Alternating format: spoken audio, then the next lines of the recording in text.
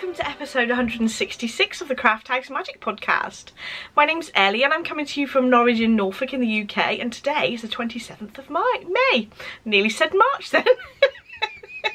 Not a good start. So today I'm going to show you all the things that I've been making in the last 7 days, and I hope you've all had a lovely crafty week since the last time I've spoken to you. So today I have some knitting, and what I'm going to do is I'm going to go through the things out of my Make 9 list, which I've already completed for the year, and show you some of the things that I want to make in the rest of the year as well as my current projects that I'm working on. I've got a little bit of sewing to show you. I haven't got a finished object, but I've done quite a bit, so I thought I might as well share it with you. I have a couple of questions from Ask Me Anything, and I have a gadget that I'd like to share with you that I really enjoy using. And lastly, I've just got a bit of information on my shop update. So you can find me on Instagram, Ravelry and Facebook as Craft House Magic, and you can find my website crafthousemagik.co.uk, where you can find my hand-dyed yarns, handmade project bags, stitch markers, higher knitting needles and crochet hooks, clover crochet hooks, and bag making supplies such as fabrics and waddings, etc. So we have a couple of Makalongs going on in the Ravelry group and on Instagram, and there are details in the description bar down below for that if you're interested in joining. One is on making a little bit of work on a project. It can be any craft for 20 minutes a day, and that's craft 20 a day. And then we've got the spring shawl along 2021, and that runs till the end of June, but there are more details in the description bar down below. So let's get on with the knitting, shall we? So first of all, I'm going to show you the finished blocked shawl that I did actually start to show you last week, but I have now blocked it. And you can see the drape on this is much better. Isn't that lovely? So somebody was asking me, what exactly is blocking?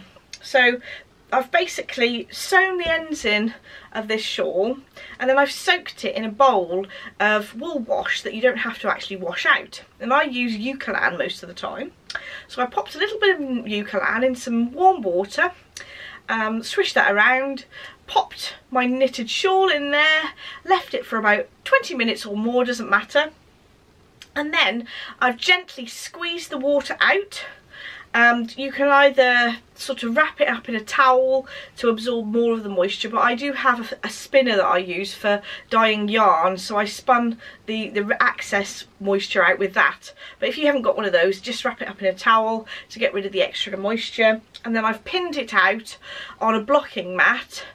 You can use a towel as well, block it out on a towel, just stretch it out to the shape and size that you want, and then pin it there. You can either use T-pins, or there are various other sort of systems. You can get blocking wires and those blocking, they're called blocks, knit blockers from Knit Pro, which I tend to use quite a lot. You can use those as well. Leave it 24 hours, maybe more, depends how warm the house is and whether it's going to dry.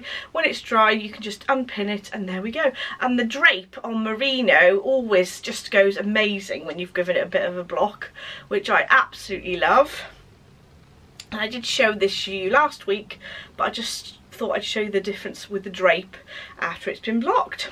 So there we go. This is the Six Wives shawl, and it is by Potter and Bloom. And the yarns that I used are Lay Family yarn, and it was a yarn that I'd got in my stash, and I may have the label.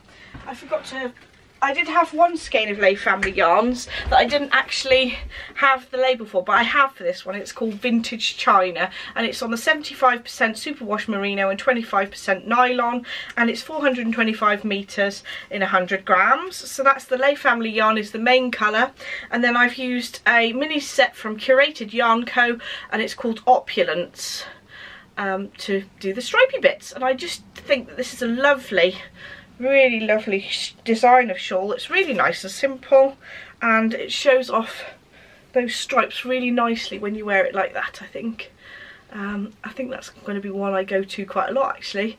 Really looks really nice on. I think like I said last week, it's sometimes you knit a shawl and you're not really quite sure how to wear it, or the design isn't shown off very well when you're actually wearing it. But I think this one is really nicely, because you can see those stripes right at the front. So there we are. That's one finished thing to show you.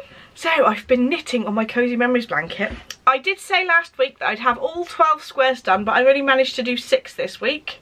And these are they. I think most of these are random minis out of my stash. And we have, I think this one is one of the Henny Penny Makes little minis set that I had that was 5 grams, and it's 12 little minis of 5 grams. The rest are just little minis out of my stash, which I've got no idea what they are because they're sort of small 5 gram ones that I've got in a lovely big basket.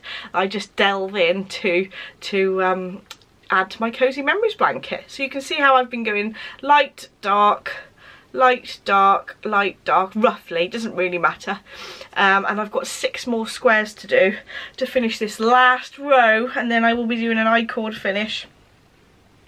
I'll quickly just hold up the rest of the blanket so you can see, but it is difficult to sort of show it to you when I'm this close to the camera. I think when I finished it, what I'll do is I'll stand in the living room away from the camera so that you can actually see exactly how big it is. So there we go, that's my blanket. I'm hoping to get those 6 squares finished by next week, but I doubt I'll get the I-cord done as well, so we shall see. I want to sort of spread it out a bit, otherwise I'll have only Cosy Memories blanket progress to show you, which is not good for a podcast, is it? The second thing I've got to show you that I've been working on is a new cast on, and it is one of my Make 9. That's why I thought I'd go through the Make 9 things that I've already completed at the end of this knitting section. So that I can sort of tell you what projects that I'm going to do next as well. So this is going to be a pair of socks, and look at this gorgeous cabled textured pattern there. Absolutely gorgeous. And this is the French Meringue socks by Marianne Heikkinen. Hopefully I've not pronounced that too incorrectly, and I'll pop links in the description bar down below anyway, so you can find where I found the pattern on Ravelry.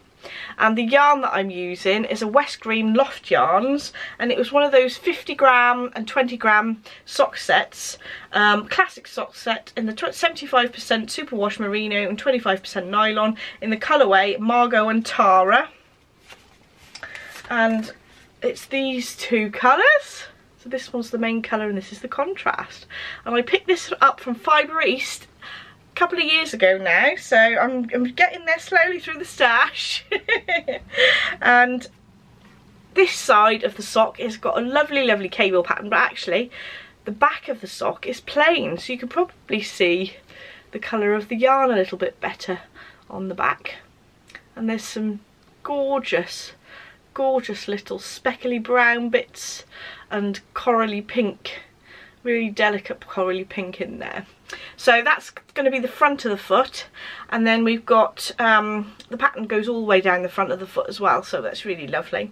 And I'm hoping to start the heel very soon. I'm going to do quite short ones because they're going to be relatively summery, but isn't that gorgeous pattern and yarn? Just love it. So that's what I've been working on, and this is on my Make 9 list. So I'm going to show you some of the things that I've already completed from my Make 9 list.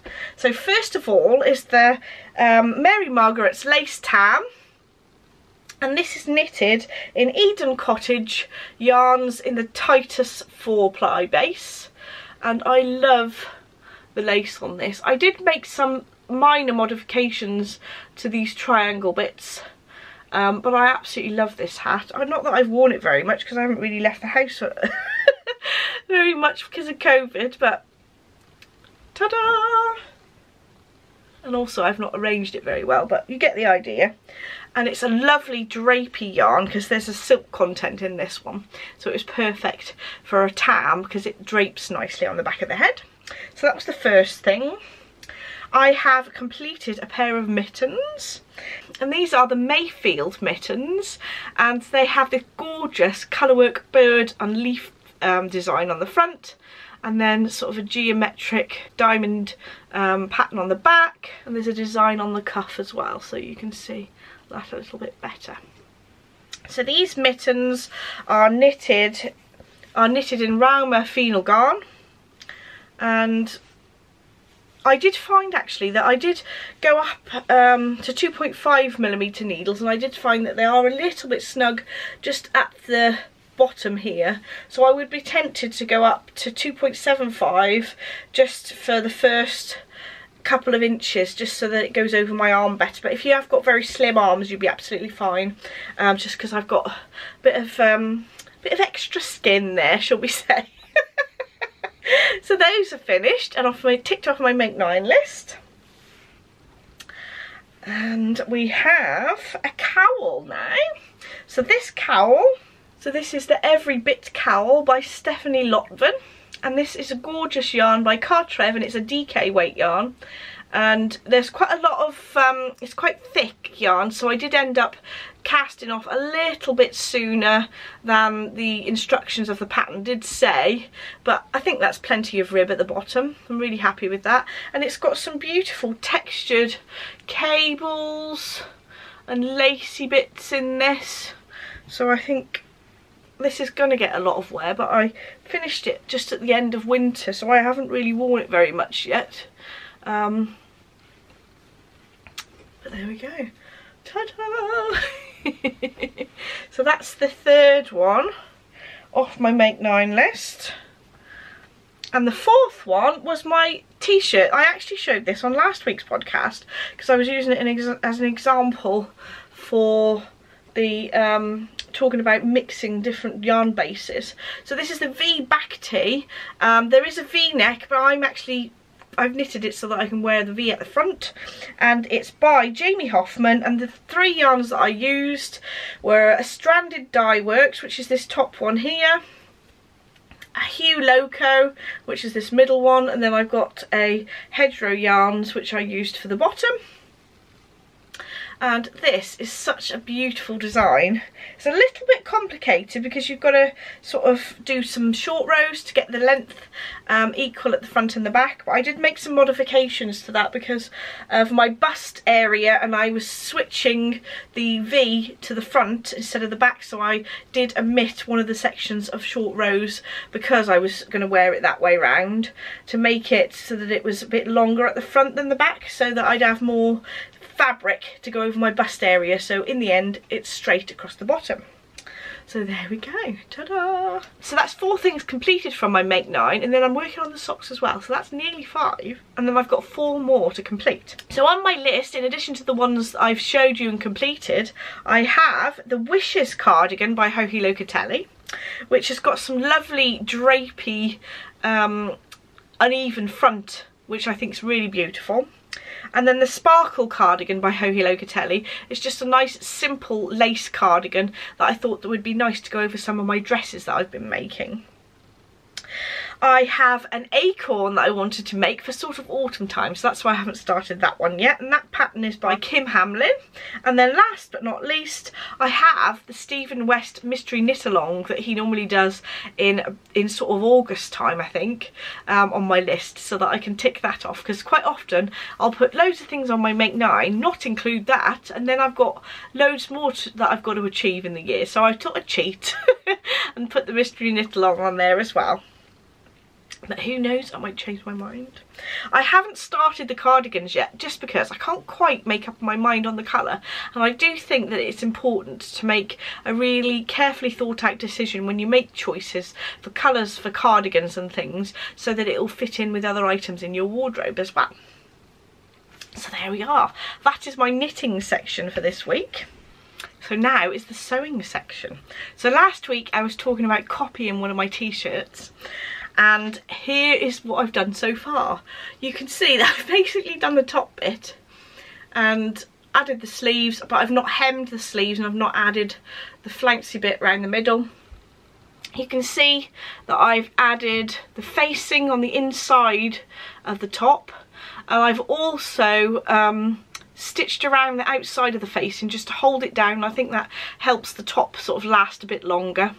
I've overlocked around the edge of the facing before I stitched it in, so that it would be a nice finished edge. And the thread that I've used to stitch the facing down is a matching thread. And I have attached a false placket and added some buttons on there, so it isn't a real placket, it doesn't open up, but I thought that those buttons went pretty well with the fabric that I'd already got in my stash, which is good. So there we go. I showed this to my mum yesterday and she said, oh, is that a bit short? Cheeky. So I'd still have to gather the fabric of the bottom panels and join that on and do a little bit of hemming. But I did finish off the neckline and added the buttons so that when I was actually sewing the buttons on and holding the material like this, it wasn't too sort of bulky to hold. And I did that before I added the sleeves as well. But if you didn't watch last week's episode, I'm basically taking a t-shirt that I've bought from a shop and it's very worn out, so I thought I'd try and sort of copy it, but by using the Agnes t-shirt by Tilly and the Buttons and making some modifications to it. So I basically took the top part of the t-shirt and drafted myself a facing instead of using the neckband that you would normally with the Agnes t-shirt. And then I sort of worked out where I wanted to chop it off and add a wider piece of fabric and gather it in so that it's a nice floaty bottom to it. And I'm going to add that in for the next step. I love this fabric. It is a gorgeous fabric that I picked up from Sea Salt. Now, Sea Salt I always thought was just a normal clothes shop, but apparently for a while they did sell quite a bit of fabric, but now I can't find any fabric on their website anymore, so I think that they've stopped doing it. But this was what I picked up, I think maybe last year, when I bought quite a little bit of stash from there. And I wanted to start making these up into t-shirts that I can actually wear.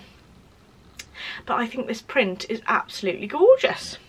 And I'll just show you the back quickly, but it's not particularly interesting.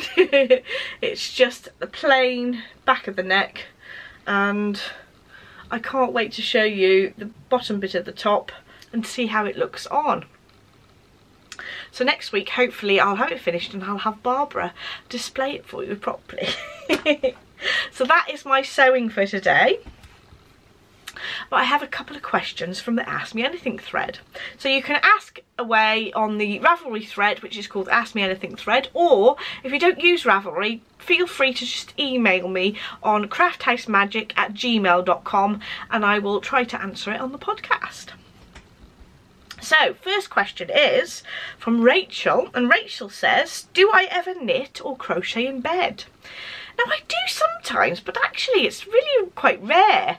So I tend to, when I get up in the morning, I'm always thinking, ooh, what have I got to do today? Or if it's at the weekend, I'm thinking, ooh, what can I make? What can I start on myself? So I'm normally excited to sort of start sewing, really. I find that knitting and crochet for me is a really sort of relaxing time in the evening, and I think that if I'm gone to bed, I'm too shattered to be knitting normally. So I normally sit and knit or crochet in the evenings in front of the telly on the sofa. So the next question is from Robin, and they were asking, when they're working on the Cosy Memories blanket, they were thinking about backing theirs, and have I seen this done? To be honest, I've never seen anyone back a Cosy Memories blanket, but I have thought about it myself. I thought about lining it with sort of fleece on the back to make it really, really thick, but I was worried about it shifting as I was sewing it. I think if you're an experienced quilter, you might be okay actually sewing it together, like quilting it properly, but I think that there's going to be quite a lot of shifting because there's different yarns on the front of the panel, so they have different tendencies to stretch differently, and also it depends on the fabric that you're going to back it with. So you'd need to use a walking foot and be really careful of how you stitched it.